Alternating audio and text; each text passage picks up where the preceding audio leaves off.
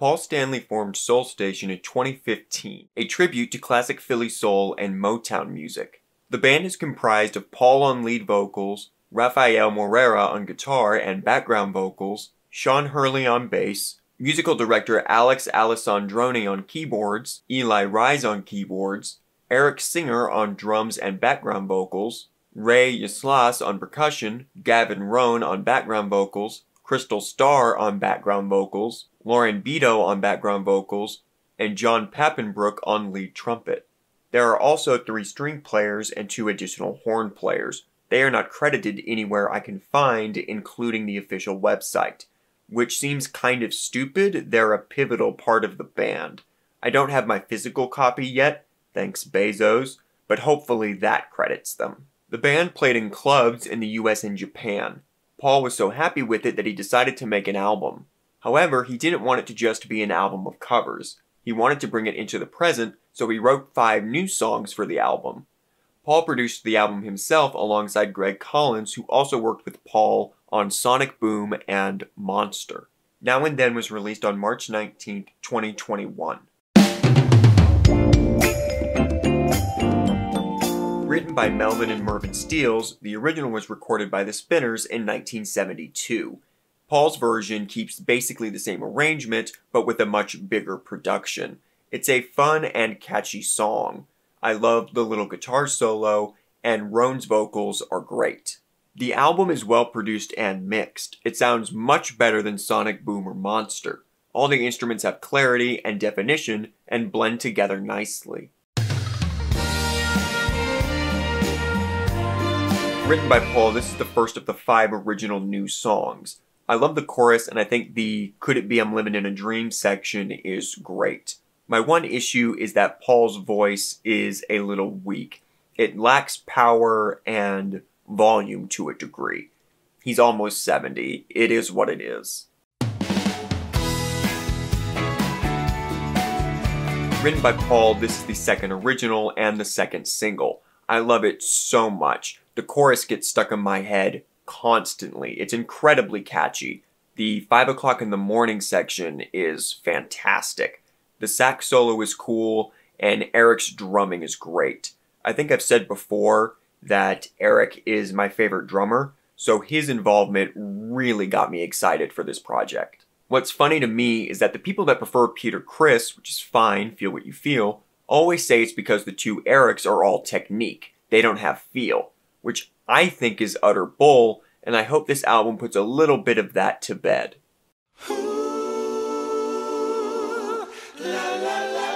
Written by Smokey Robinson and Pete Moore, this was a hit for the Miracles in 1965. A lot of Kiss fans were and are understandably unsure about this album. For me, I enjoy this kind of music. I'm a 90s kid, so I'm also a fan of Seal, don't judge me. And when I was in high school, he released 2 albums that were comprised entirely of soul covers. I love those 2 records, and that's what got me interested in this kind of music. Also, I worked at Walgreens for about 7 years, and a lot of the music that played was this style, so maybe Stockholm Syndrome finally just kicked in. This was one of the songs Seal covered, and I think his version is stronger. I love this song. It has a wonderful melody and great lyrics. Paul's version is solid. I actually prefer the a cappella version he did on YouTube last year.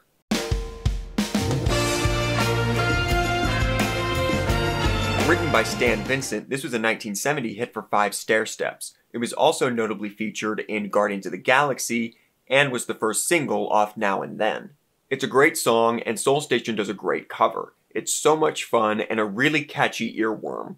Rohn shines again, and I just love Eric's drumming. This is the 3rd original song written by Paul. I love the tone and vibe of the song. The lyrics are great, and there's some cool guitar work. With a slightly different arrangement, this could easily be a Kiss song.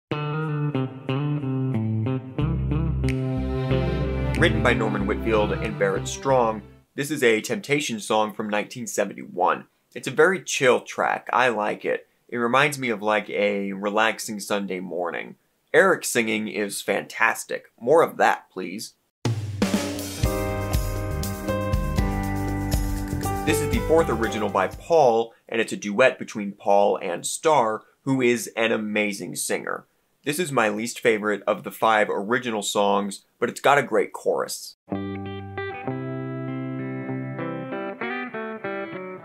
Written by Robinson Moore and Marv Tarplin, this is another Miracle song from 1965. This song was my introduction to Soul Station, thanks to the video of them performing it live on YouTube. It's an incredible song with fantastic lyrics and a catchy chorus. Paul's version feels a tad too slow. The live video was better.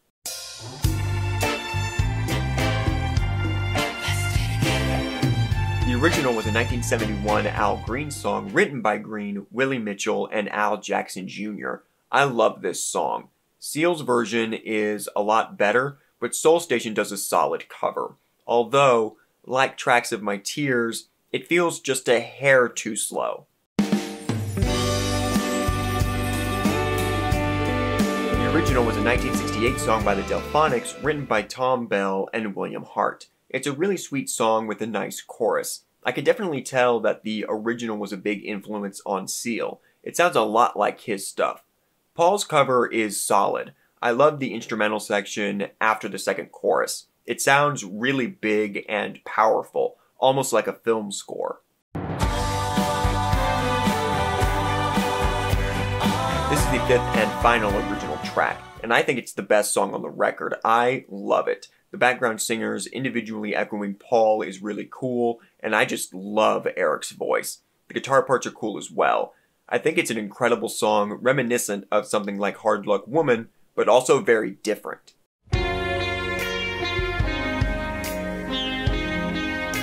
The original was a 1971 song by the Stylistics, written by Bell and Linda Creed. This definitely played at Walgreens constantly, although I think it was a cover. I'm not crazy about this song in general, so I guess Stockholm Syndrome didn't completely take over. Paul's voice is a little weak again, but there's a great guitar solo.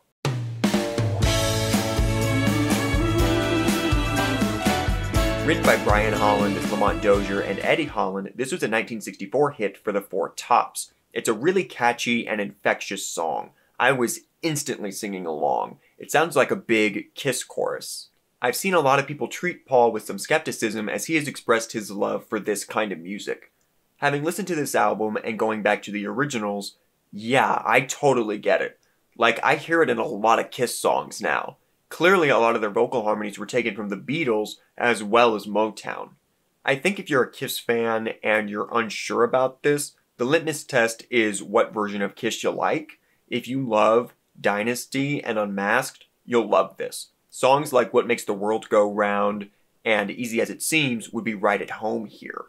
If you prefer the heavier stuff like Creatures or Revenge, you'll hate this. In terms of criticisms, Paul's voice is the weak link, which is a shame. Mostly it is fine, and there are even moments of greatness. I think IOI was chosen as a single due to it having some of Paul's best singing moments. But there definitely is a lack of strength that hurts a lot of the songs, which really need a great, emotionally resonant voice. And while most of the covers are really good, I've either heard better covers or they're not as good as the originals. What makes the album truly worth it are the 5 originals, 4 of which I think are great, and Whenever You're Ready is still really good. Save Me and Lorelei are 2 of the best things Paul has written in a long time. Better than anything on Sonic Boom or Monster. And I loved Monster. It's honestly depressing. I think Paul once again proved how immensely talented of a writer he is, which is frustrating when you think about how little he has written in the last couple of decades. He is too talented to have spent all of his time touring nonstop and barely creating new music. Overall, I have to say I really like the album. And before anyone comments this, yes, I can enjoy this and still not like Peter's 1978 album. As I said in that review, my issue is not the style or genre, it was Vinnie Poncia's dorky production and the lackluster songwriting. The originals on this, I think, outclass all of the original tunes on Peter's album, with the possible exception of I Can't Stop the Rain. And yes, it is schmaltzy and cheesy, but fuck you, I really needed this right now. It made me feel good. I think Eric and Starr are the standouts and MVPs of the album with stellar performances throughout. It's a collection of great classic songs performed well with the added bonus of genuinely impressive new songs that I know I'm going to listen to for a long time.